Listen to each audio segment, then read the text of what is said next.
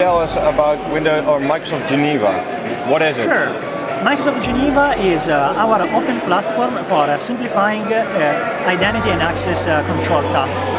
Simplifying this for pretty much everybody, developers, IT pros, and end users. Okay. It's a collective term, should I look in the camera? Which is a collective term which indicates mainly three products. One is the server, Geneva Server, which is the successor of ADFS. Substantially is an enhancement of Active Directory, which allow you to reuse your investment in Active Directory and have the identity of your users to travel outside of your boundaries using open standards such as AWS Trust, AWS Federation, and even the SAML protocol, which is new with Geneva.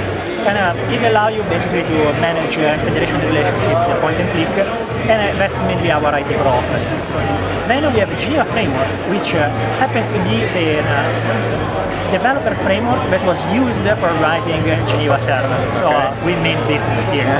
And that's designed for helping .NET developers for enhance existing application or write new applications whose behavior is driven by identity information. Okay. So everything in our identity strategy, so not just Geneva, but the entire company, is based on the idea of claim, which is a statement from one entity about another entity. What the Geneva framework does is allow your application to consume claims very, very easily. And an existing application can be very easily updated to use this model, and new applications can be written like this. And you can also write custom security token services, which are again an extremely important component of the entire platform. And the last component of Geneva is Windows Cards-based Geneva, which is the second generation version of our identity selector. It's basically, it's long to explain, but let's say that it's a piece of software that helps the user navigate through access control decisions. And the new version is a complete rewrite in unmanaged code. So it's fast. Almost everything takes less than 1 second. And also we took a lot of feedback about the usability, and so it's a new streamlined experience, very easy to use, very agile. So that's basically it. Okay, so how does this compare with stuff like Live ID and the OpenID stuff? Does this integrate with that as well? So it definitely integrates with Live ID. Live ID is sort of a very generic term. Let's say that in Live ID we have many different things. Live ID basically is our, let's say, identity provider for the masses, in which we have over 400 million users, and we manage the authentication for them.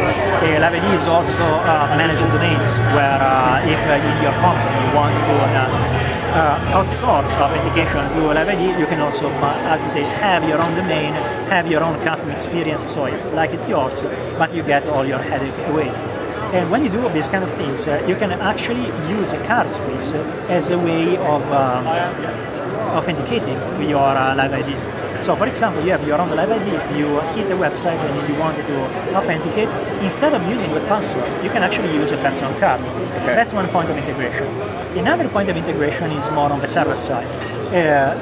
Just a couple of weeks ago, we announced the Microsoft Federation Gateway, which is a federated endpoint that you can use when you want to do user offerings such as CRM Online or Exchange Online, and you can actually do this from your Active Directory without the need of having a Live ID.